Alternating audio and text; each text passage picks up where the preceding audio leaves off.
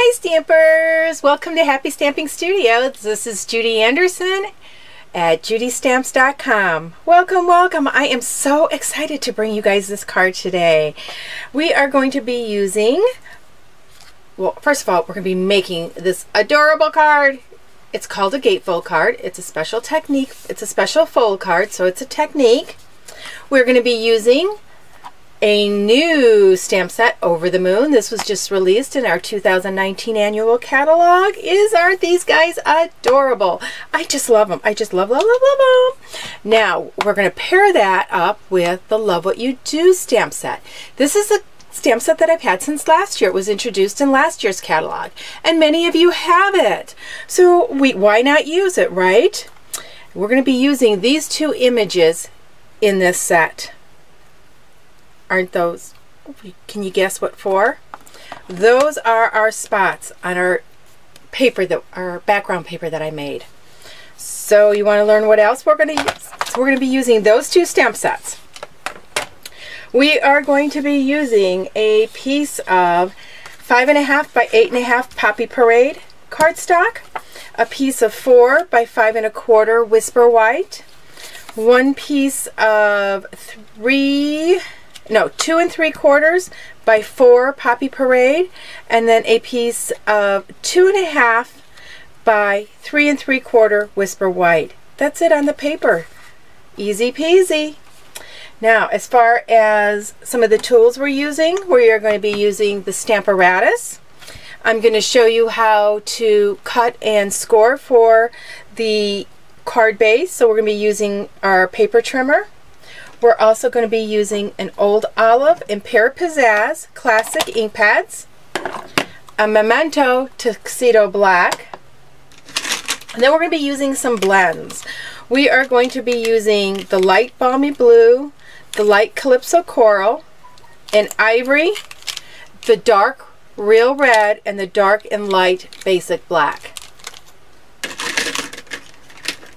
In addition to that, you're going to need some scissors and an aqua painter. And I love our new cleaning pad. This is our new cleaning ink pad, which I love, especially with the Stamparatus, because it's so much smaller and you can get your stamps clean. And a piece of chamois. I've cut my chamois up into 3 pieces, so we're using a piece of that and some snail and a bone folder. So what do you say? Let's get started. Okay, we're going to start by learning how to score for our card base. We're going to take our 5.5 by 8.5 piece of cardstock. We're going to put it into our paper trimmer. And let me zoom in a little bit. I might have to move my paper trimmer, but that's okay. I want you guys to see these. So we need to score at 2 1/8. So see, that's 2 inches, that's 2 1/4. In between there's that medium line, or if you want to count the tick marks, I've got a customer that so I have to tell her how many tick marks. It's the second tick mark past the 2. So we're going to line that up there, making sure that you're firmly against that guide. Remove our cutting blade, and we're going to score it. We're now going to flip this around and do the same exact thing from the other side. We're going to go to the 2 1/8 and score. That's it for that. Okay, so what you want to do is you want to flip it over so that your mountain or the bump is on the inside. Can you see that? Let me see. I can't. Yeah, right there. That angle, you can see that. That's the mountain. The valley is on the other side. It's hard to see on this paper. Right there. So that indent. So we want to fold it so the mountain is in the middle, and I am going to zoom back out. There we go. It took a minute. Let's zoom back out so that you guys can see what's happening here. Okay, so I'm going to fold on that score line. I'm going to take my bone folder and I'm going to burnish that. You want to burnish your fold so your flap stays down. Same thing with the other end. And those two centers should meet. Okay, and burnish that so it lays flat. We're done with that for a while. We'll revisit our card base in a little bit. But let's get some stamping done, okay? So we are going to take a piece of graph paper underneath. I am going to take the two pieces that measure 1 7/8 by 5 1/4. Now these are 1/4 inch smaller than this area here, than this flap. So it's 1 7/8 by 5 1/4. And I am going to place them together on my paper to stamp. I have placed the two stamps from the Share What You Love set, or I'm sorry, Love What You Do set, on a block. I'm going to grab my Memento ink right here and just start stamping.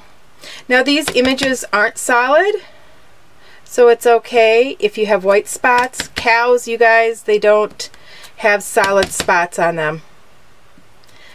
They have a little bit of white in there. Sometimes the black and white cows even have brown in their spots, which amazed me. I didn't realize that until we went to a local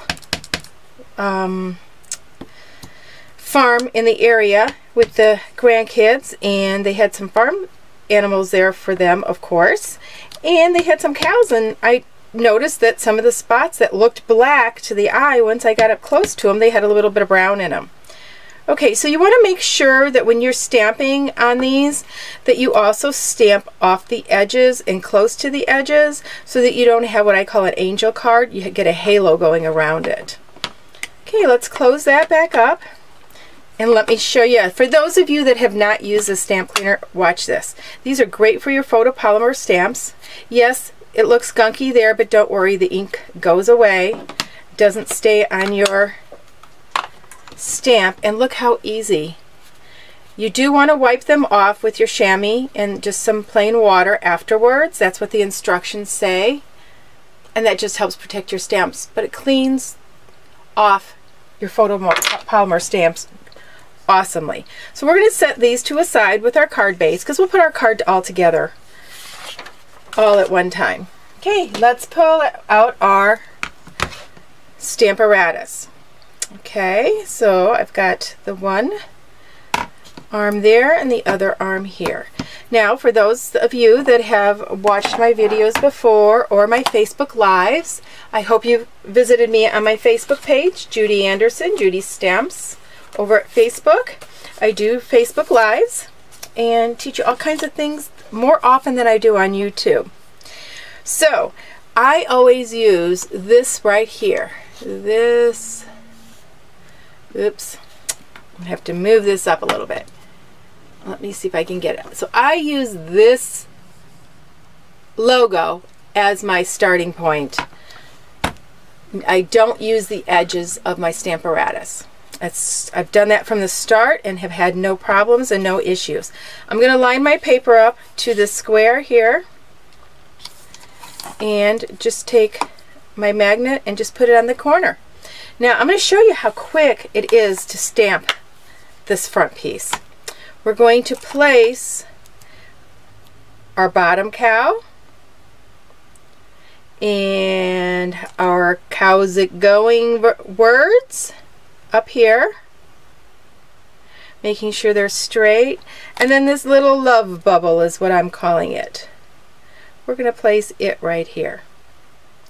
Okay, so we're going to be stamping all of those at one time.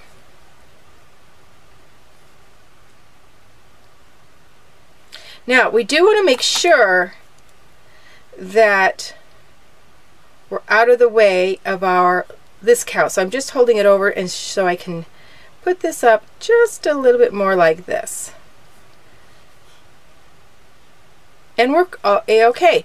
So now it doesn't matter which flap you flap over. I am going to go ahead and, oops, I don't want my stamps to go on my label, so I'm going to flip it over. Just give it a gentle press. Okay, now we're going to take our Memento ink and we're going to ink all those stamps up at one time. So we're getting all of those on in one swoop, as I call it. And just massage it a little bit. Make sure you get a good impression. Perfect! Now, I've already made a mask. And I will be talking about making masks over at Facebook in just a little bit today. So head over there if you've never made a mask before. And we're just going to place that over the cow. Now, when you're masking, it's important to remember whatever image you want to be in the foreground, you want to stamp first. And then we're going to stamp this guy on here, and we want her to land so that her elbow is on the back of the cow. So she's not floating in the air. So it looks like she's actually sitting on his back. Now we're going to take the second arm and push it down. Okay, we're going to take our Memento ink that cow up, and swoosh. She's on there, and she looks great, doesn't she? Actually, it looks like kind of a mess right now because of that. But before I remove that mask, I'm going to show you how easy it is to clean these stamps. I'm just taking the stamp cleaner, patting it on my red rubber stamps. And just like that. Take my chamois and wipe it off. I pat them, and that's it. Those are all done. So let's remove the mask and see what she looks like before we move our paper. Ta-da! Cute, huh? I just love it. I love masking. I love stacking things on top of one another. Now remember, when you put your Stamparatus away, you never want to keep both your arms on here because you will end up breaking one because they don't close all the way. So we're just going to put that one here and this one laying on top of there. And let's start coloring. But before I start coloring, I do want to grab out the inside of my card, because we do need to stamp a cow on the inside. Let's do, you know what, I'm going to change it up a little bit. This time I'm going to do this gal in there, and hoping that this block that I have is large enough. We're just going to put her down here. Oh, it is! Love it! So exciting. I've been using the other cow on the inside when I've been doing this card. So I just wanted to change it up a little bit. Okay, so we're going to start coloring. So we have all our images here. I recommend that you do all your coloring at the same time.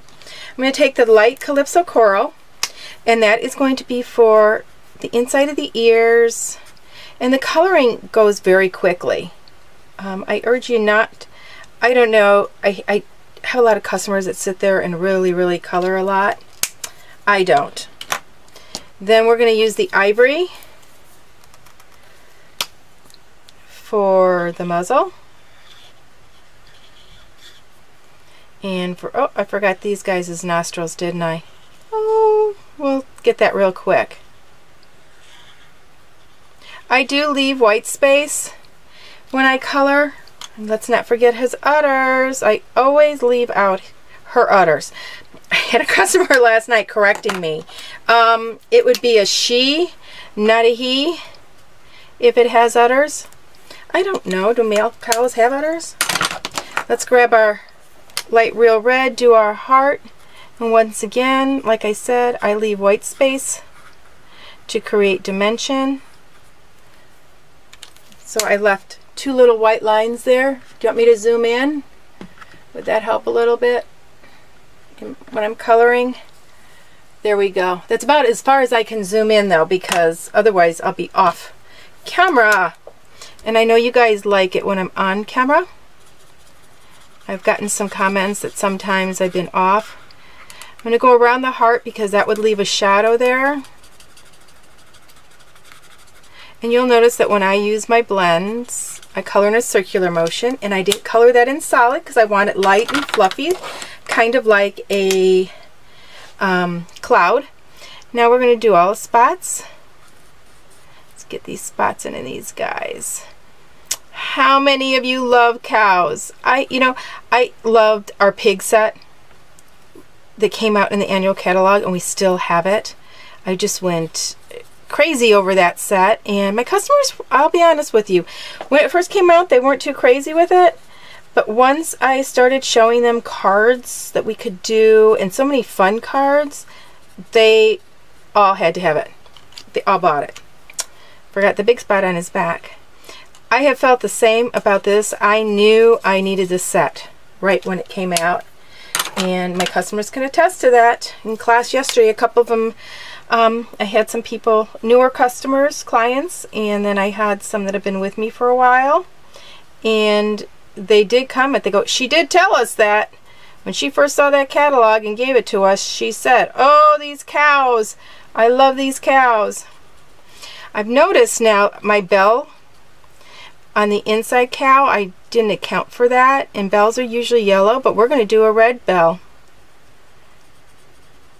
just because I don't have my yellow blend here, any of my yellow colors. You'll notice I'm leaving white spaces on these guys too. Okay, I think, oh, his hair here. And you'll notice I use the small edge end of my blends rather than the brush end. I use the brush end when I do large areas. Otherwise I find that the small is just fine.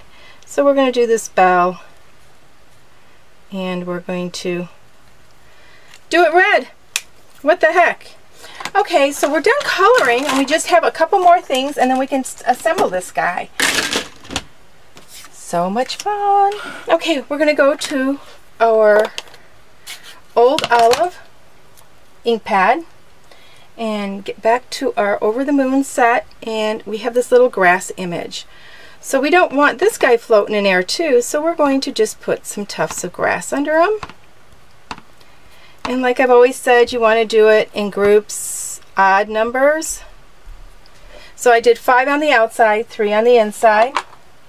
I'll clean my stamp real quick. Now I'm going to grab my aqua painter. You wouldn't have to do this. I think that that would be enough, just like that. But I wanted to do a wash, and when I use my aqua painter, I take my brush and I start where there's no ink, and I just run that edge into the ink. Okay, when I'm going to zoom in, whoops, wrong way.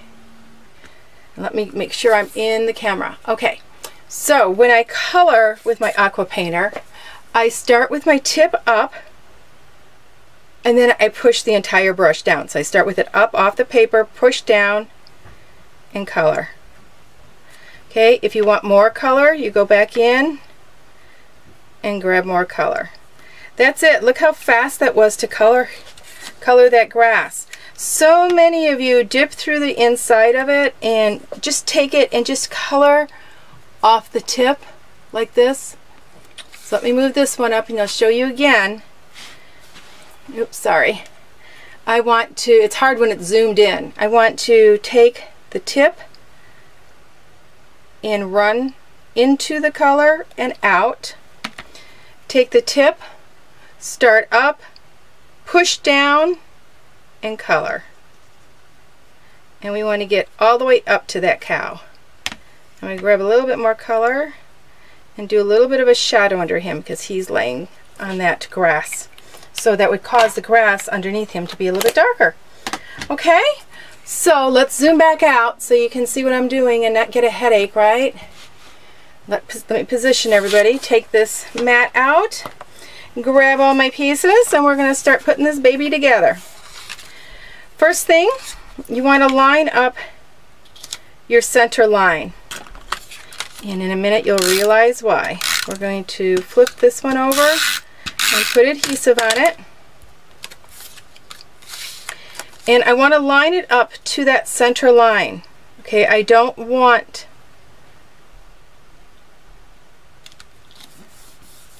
a gap of red on the inside because I actually want these to butt up. Make sure that you have this laying the same way so that these line up. I just think that that makes it look more of a professional card by doing that. You wouldn't have to line those up, but I just think that that's an added touch.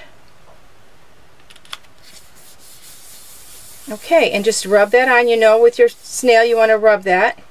Okay, we're going to attach this to our mat. Oh, it's been so beautiful here this week. I am loving the weather that we've had. Okay, rub that. Now, I want it attached to the left side on this one, so I'm just going to put a little bit of tape along the edge there, and then along only the one edge on this mat, because we don't want this mat sticking, because then they wouldn't be able to open the card. You can center it, you can put it off center. I'm going to go ahead and center it and rub that.